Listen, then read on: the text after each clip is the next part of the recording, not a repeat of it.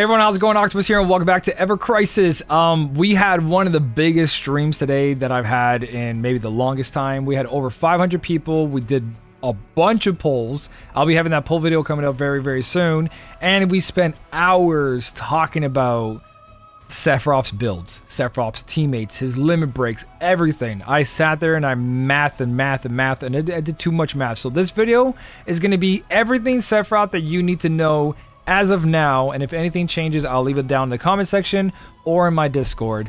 So if you guys ever want to catch any live streams or the Discord channel, all the links will be down below. For now, let's jump into Sephiroth and let's talk about him because he's really good. Alright, so you're here because you're deciding what do you want to pull for Sephiroth, what do you want best in slot. Lucia's weapon's incredible, by the way. I'll just throw that in there now. It's incredible. It's going to go hand in hand with Sephiroth. It's going to go hand in hand to the high score challenge. She's got ice resist down.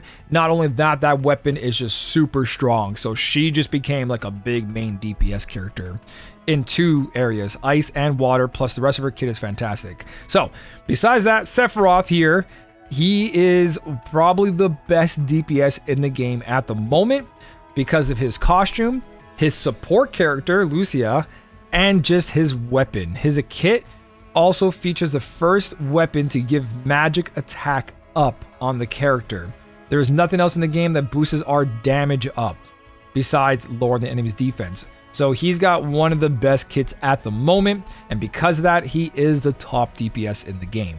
Alright, so let's check out his wish list. Now, for me, I ended up doing this wish list right here if you guys want to check it out. It was a little bit different, but now that I've really thought about Sephiroth and then the high score challenge coming out, this is what I really recommend.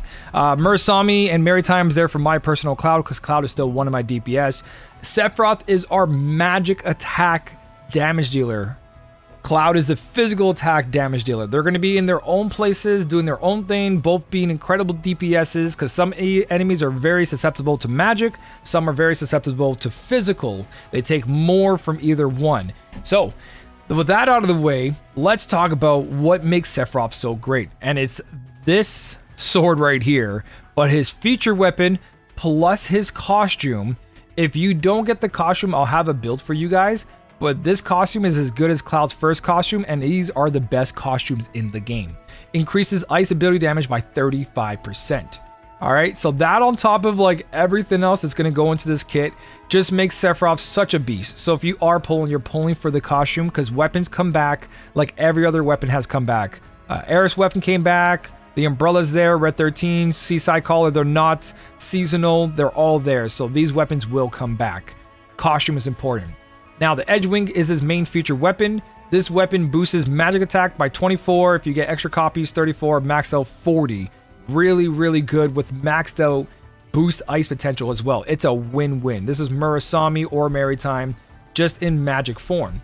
Now, this also comes with X Sigil. So you get 20% magic boost on one of your materials. You get X Sigil Breaker.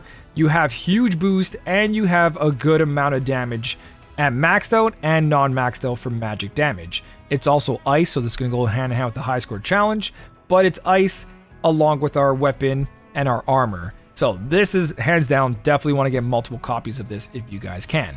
There's nothing more I need to say about that. His Nameless is the one you're going to get for free. It should be in your gift box right now. I don't like this weapon. I think it has its moments. I think it's going to come in situational.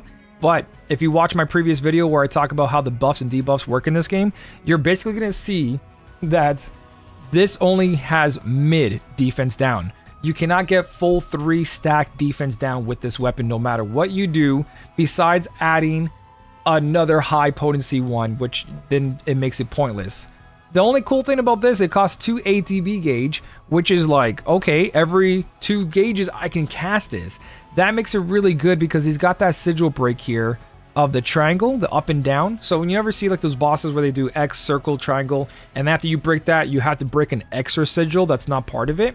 Well, with only 2 casts, you can get through that really quickly. So in those situations, you're going to pull Nameless and be like, okay, I got through that diamond really quick. We broke the enemy, we got the extra damage phase. Cool. He does have magic defense down, which is for Sephiroth's kit, but it's not max, so it can work. But then his R abilities don't support his damage at all. The sword is actually a physical sword, 535, and its physical damage when it's going to be part of a magic debuff. It doesn't make any sense.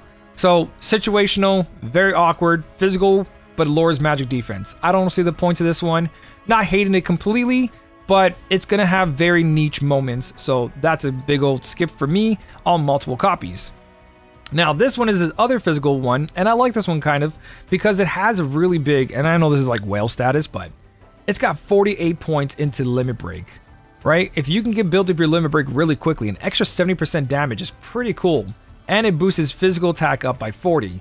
So I can see this being a good sub-weapon, but for what it is right now, it's another physical, and he's not really built towards physical. It's AoE physical, so that's pretty cool. So he can be, but honestly, I'd rather not. The only thing cool about this blade that's really, really awesome is that it has Earth Materia Boost 30%. That's really good. So if you need an Earth build and you have a really good Quake in your kit, throw this on. Quake Blow to be exact. Really good weapon. Besides that, not on his main kit. We're making a magic attack Sephiroth. Now, this is the bread and butter. Get this. Get multiple copies of this. This thing's amazing. At level 90, only what it is, it has a self-cast of magic attack up, mid, potency up to high. It can this is the only weapon in the game that buffs a character's magic attack up, and it's only for him. He can't put it on anyone else. It also applies regen, which I keep hearing now that if you apply regen to a character, the ATB gauge fills up quicker. So it's not verified, but some people in chat were saying that when they cast this, they found their ATB gauge was going much faster, which would explain Red 13's regen and him being a very fast ATB caster as well. So that's not really the point there. If that does work like that, that makes this weapon even better. But for the most part, this is the only weapon in the game to increase 3 tiers of magic attack up. He also gets healed, regen, so overall very good, and you got boost ability over here for extra damage and survivability. This weapon is his best, period. It's going to be used on every magic build that Sephiroth has until we get an AoE buffer or our healers get buffs and they can buff Sephiroth, right? For now, this is his best weapon. The materia doesn't really matter. Heal potency, which is nice if you want secure, but I wouldn't recommend it. Now, this weapon I'm ignoring completely. It's another physical weapon. For his physical build, you could build physical Sephiroth, but his magic build is superior. It does have 20 boosts to physical over there, but then it's got 10 and 10. So this one is all defense. Physical attack down. Sephiroth shouldn't be wasting 4 ATB gauges to lower the enemy's physical attack down. Every character that's going to be running in his party is going to take care of that already, right? Especially Tifa. Tifa's going to be a really good character to run with Sephiroth. So I wouldn't recommend this one either. It's not part of the magic build. It just lowers physical attack down, and we have many characters for that. So that's a total ignore. Now, these are 2 his element builds. This one's for fire, high score challenge coming out. So I would recommend considering pulling for this one just because of that. And it's got really good 20% magic attack boosters to go along with this magic weapon. At maxed out, it does go up to 520, which is really strong. 280, just the basic. Has boost attack and boost fire, which could be used as a sub weapon. Very good, solid one. This one is absolutely incredible as well. It doesn't boost the most magic, but you could see 12 points in lightning for the basic. Multiple copies, 32, maxed out 48. As a sub weapon, that's 24 towards anyone's lightning build. This thing is one of the strongest for sub weapon boost lightning, or if it's in the main hand, right there alone, you're at 48 points, right? You're getting 70% lightning boost damage just by equipping this, and then you add other things to get all the way to 120. This weapon's really good. Only 27 boost magic, but with sub weapons, you can get maxed out, making Sephiroth a very strong lightning build, but we got Cloud for that already. But again, Cloud's physical, he's magical. So I think this weapon's really strong. Magic ability 20% and only 2 10s, which is meh. But solid weapon, elemental damage, you can't go wrong in the game. On his last weapon over here, before we get to the final one, is another one that is, I wouldn't really cast this one. Like if I'm going to pull for something, it wouldn't be this one. The magic attack is alright. He boosts himself with defense up to high potency. One cast is medium. It's got regen. Yeah, this one for me is definitely a no. It's Sephiroth's your DPS. He's not there to take care of himself. If it's for the quest later on, he's got to solo something, sure. But for your main team setup, this one's a skip for me. This can be used as a sub weapon in one of the whale builds that I'll talk about. because it's got boost magic ability potency on it, which really nice, and survivability. So sub weapon solid. Now the last one is his best in slot for just big damage. You can see already 500% crit weapon. It's got boost. It's got boost ability potential. It's got great materia slots for water. 30% water. So he's got an earth one and he's got a water one. So, and everything else here is 20%, 20%, 30%. This is like his big damage one. The Shinra Blade, right? And maxed out, this thing does 940%. Non-elemental. This is going to be key build when you have to face something that has elemental resistance, like floor 30 and floor 50, the battle tower. The giant is resistant to all elements, so if you bring in any kind of build with element, you're not going to do damage. But with this, you will do damage. It's got good R abilities, good damage, it crits, and its materia slots are incredible. Its stats as well are fantastic. At max, even at not max, this is one of the best weapons you can pick up for him to do every situation that's not elemental weakness. So that's an overall view of Sephiroth's weapons. To break this down, yes, yes, yes, and then situational yes. Everything else you can ignore. 1, 2, 3, 4. They're used in very, very small situations or in substats for other characters. So for party members, Sephiroth is going to be going really, really hand in well with a Night Bloom Aerith.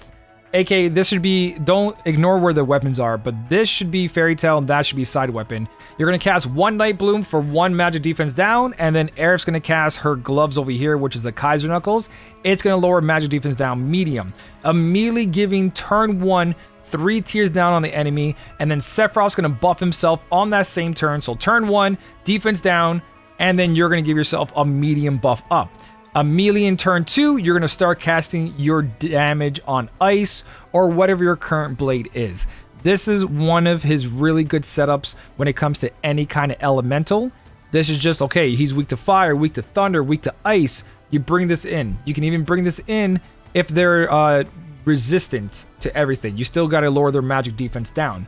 Now, if they're weak to ice, you're going to run a Tifa who's a healer, get her healing gloves, and you're going to replace Aerith, pull her out, and put in Lucia with her new weapon. Because that's going to be ice build number 1. Sephiroth, Shiva, ice armor, ice weapon, magic attack boost up. Tifa's going to be your healer, right? And the sub weapon is going to be this to put defense down.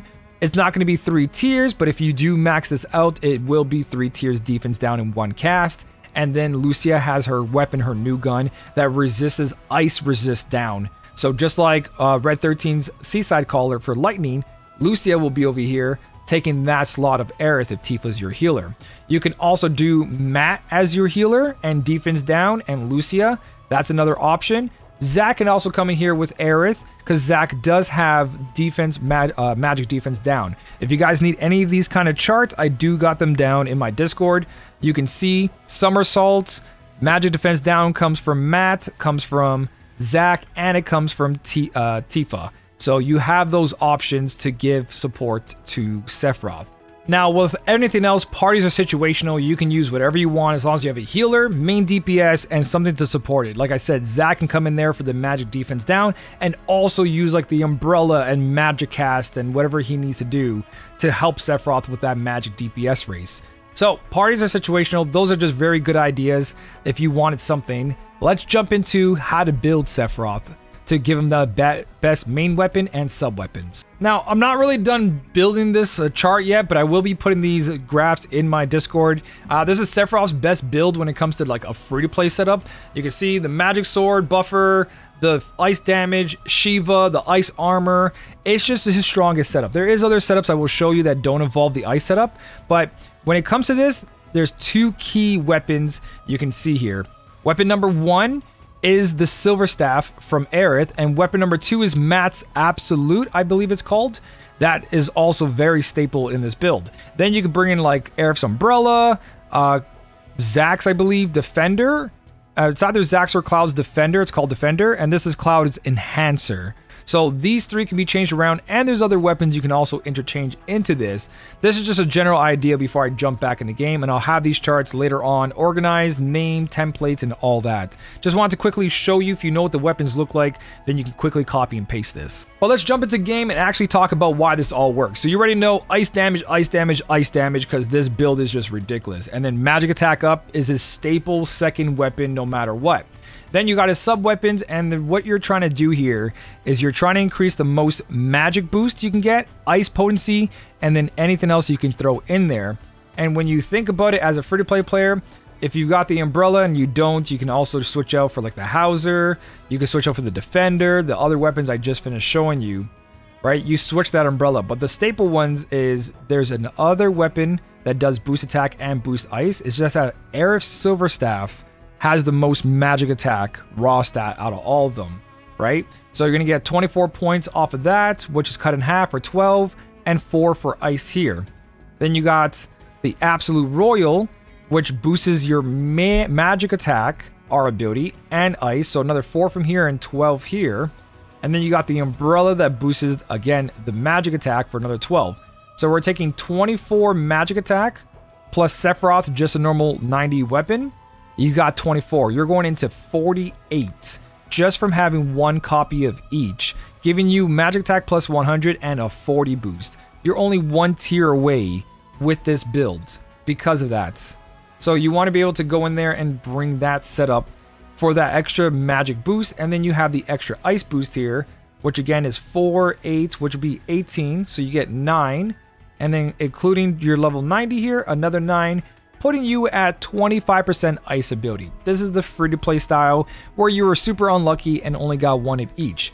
This build only gets stronger the more copies you have. And this build is also interchangeable depending on what you have for ice damage. So again, in my Discord, you can scroll here and go to my elemental chart, and it shows that all the ice weapons are right here.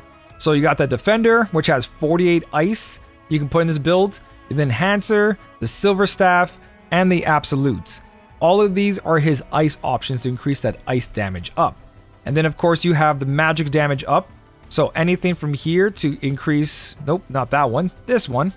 Anything here to increase just magic damage by 40 points if you max it out. If not, it's the regular. So you're going to be able to pull any of these. It's just know that this one and this one are like his two best.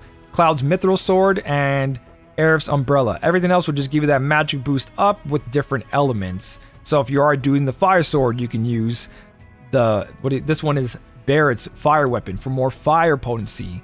If you have an Earth build for that Earth materia, you can use more Earth potency here. Ice, Thunder potency, whatever build you need, it's all there. So you kind of pick and choose to replace those weapons. But coming back to the actual sub-weapons, these two are probably his staple. They're very, very good. If you don't, choose another ice weapon. If you don't have the ice weapons, choose more magic boosting or attack boosting R abilities.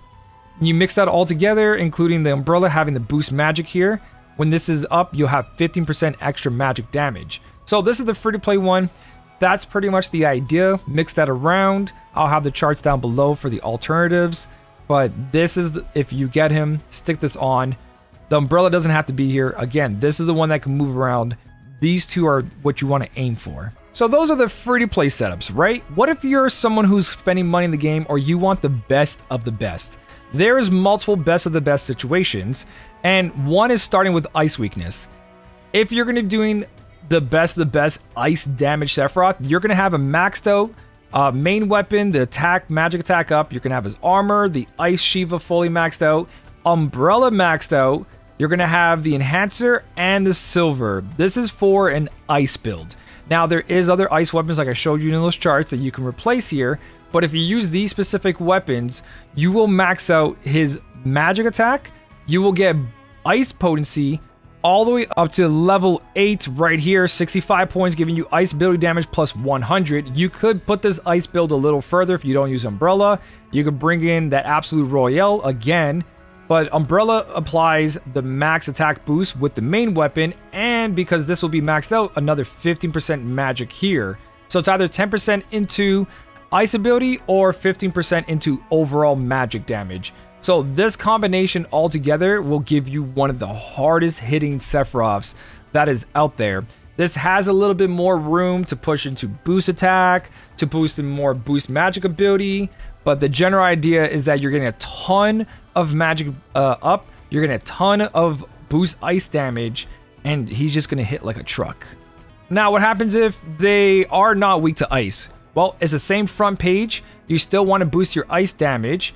They're just not resistant or weak to it, but his ice build is still going to be very, very strong. Let's just say they have no elemental weakness and they're not resistant to anything. You're going to run Umbrella. You're going to run the Defender. And again, Defender is here. It has heal. It's useless, but it's got 48 boost ice. And again, this is the whale builds. The last two I just showed you, this one and the previous one. And then you're going to bring in his own weapon here for survivability and magic boost, because you're going to get a total of 36 points, giving you magic ability damage plus 60%.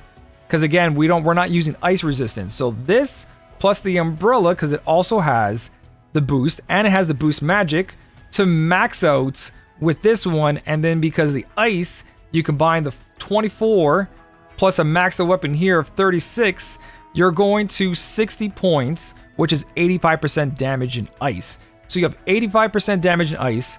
You've got 60% damage in stance. You also got another, if you max this one out, another 15 in here of magic damage up as well. Plus all of that just going nuts. Even though they're not weak to ice, they're still going to take a lot of damage from that ice. And now the final build for whale status, or anyone that has multiple copies of these weapons, is a build that is not weak. It's resist everything. You know, like floor 30, floor 50, this is the one that resists everything.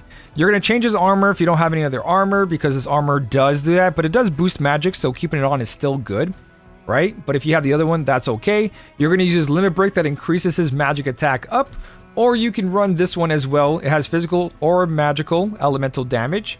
I would probably run the buff up just to have that constantly going. And then you'd run his crit weapon, which has non-elemental, right? It's going to boost attack. It's going to boost ability. It's going to boost whatever the magic gives again. And then back here is going to be Umbrella, the Absolute, and the Mithril. All this combined gives you max, again, for the boost magic. It gives you the side abilities, and it gives you for that max boost magic. That's what you're trying to do here. Because we don't have the main ice weapon, it doesn't have that max boost in front. You have to get it from your sub weapons. So that's why you're bringing in this. At max, it's got 40 points, which is 20. At max, this one has 40 points, which is 20. You're now at 40. And then Umbrella brings in another 20, which is 60 altogether, bringing you over here at the maximum magic attack. So this is just to give you that edge with all the stances and the buffs. You're going to be able to do damage to someone who's resistant and still get a ton of damage in there. So these are the builds for whales, the builds for free-to-play, and the party setup. The rest you can mix, match. I have the chart to my Discord, or you can just look it up or go through your inventory to see what you can replace in there. But these are just general ideas. They're not dead set. Later on, Sephiroth can get more physical weapons. I'm not going to cover those because I think his magic build should be shined on. So for now, this is what Sephiroth's best in slots look like until we decide to test a little bit more from here. So that's pretty much everything, guys. I will be talking about this more in Discord, my live streams linked down below.